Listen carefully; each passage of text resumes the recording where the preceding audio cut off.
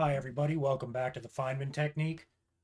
Today I've got an integral that is inspired by an integral that I got off the channel Maths 505.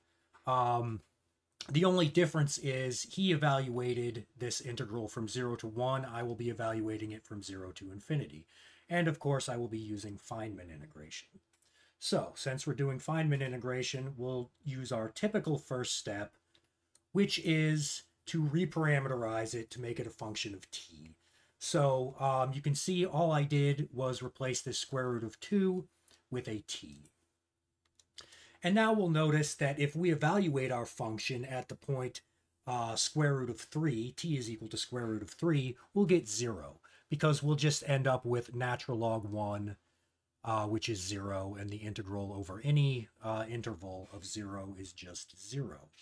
And we'll also note that f evaluated at the point square root of 2 is what we're trying to find. So that's equal to I. All right, so next we utilize the Leibniz rule for differentiation under the integral sign, which says that we can take the derivative with respect to t of our function of t right here directly by taking the partial with respect to t of the integrand and leaving the rest alone. So you'll see that's what I did right here. We have 1 over this right here, which is basically just the reciprocal of this, that's right here, times the derivative with respect to t of this, which is right here, times 1 over x. Okay. Now, simplifying, this is what we get. We have f prime of t is equal to this thing right here. That's negative integral 0 to infinity of 1 over 1 minus tx plus x squared dx.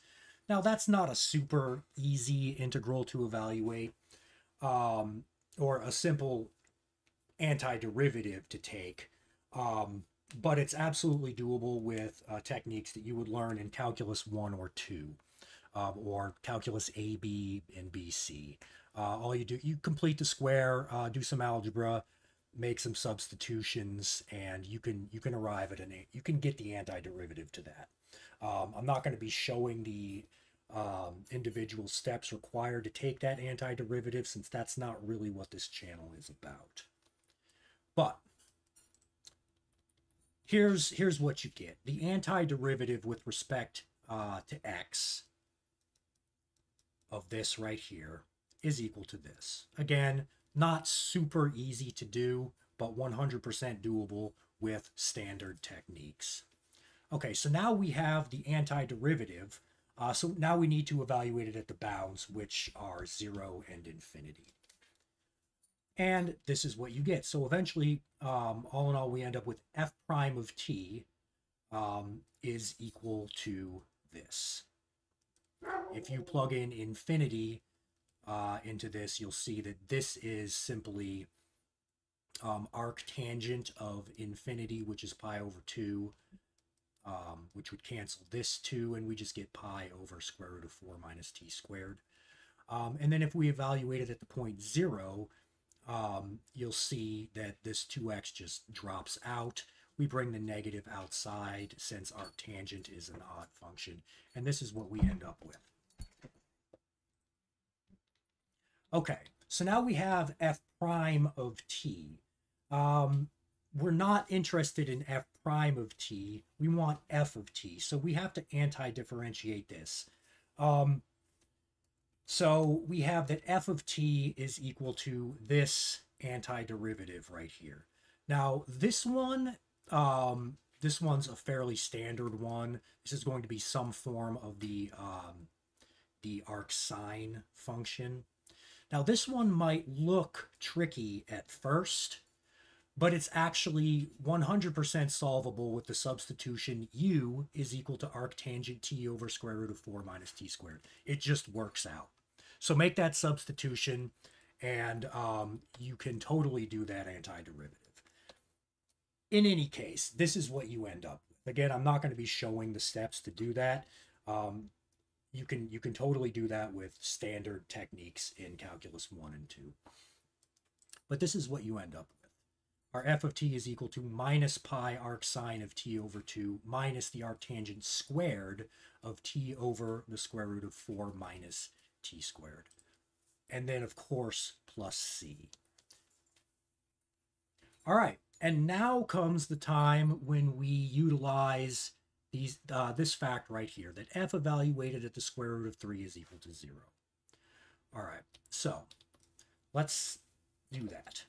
So we have f evaluated at the square root of 3 is equal to 0, which in turn is equal to this thing when t is equal to square root of 3. So we have 0 is equal to this.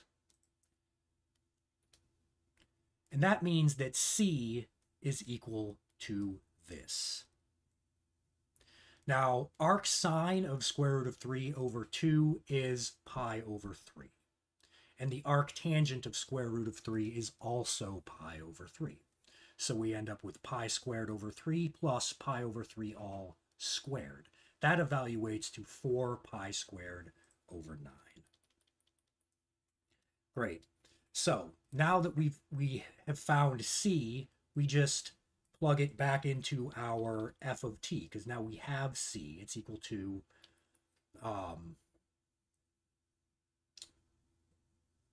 4 pi squared over 9. So now this becomes our f of t.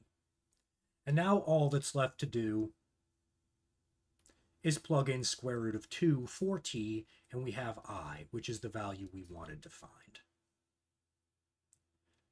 So let's do that.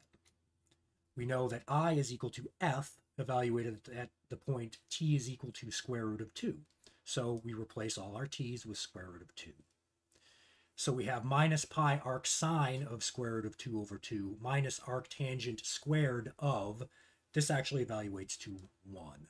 We'll have square root of 2 over the square root of 4 minus square root of 2 squared. Square root of 2 squared is 2. 4 minus 2 is 2. So we have square root of 2 over square root of 2, which is just 1. And then, of course, plus 4 pi squared over 9. Now, arc sine of square root of 2 over 2 is pi over 4, as is arc tangent of 1. So this is what we have.